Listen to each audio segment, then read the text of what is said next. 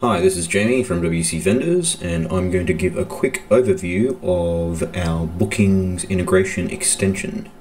So once it's been activated, the vendors will now have a few extra options on their vendor dashboard. So the first one you'll notice is bookings. On here, if the vendor has any active bookings, they'll be able to see them here. They can confirm them. Under edit, they have the ability to see the booking times. They can change them.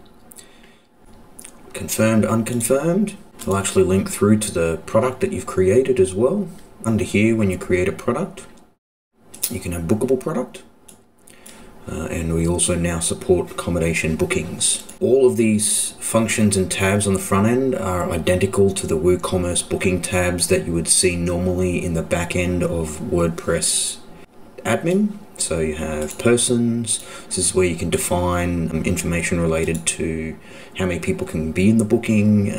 Resources. Resources can be anything from staff through to actual things that need to be booked. So say you're offering golf classes, then a resource would be golf clubs and golf balls and things like that. Under here you get your normal booking details, and that's about it. Everything else is from WooCommerce Bookings. On top of that, we have also added Google Calendar Sync integration. So now vendors can integrate their bookings calendar with their Google Calendar, and this is at a per vendor level.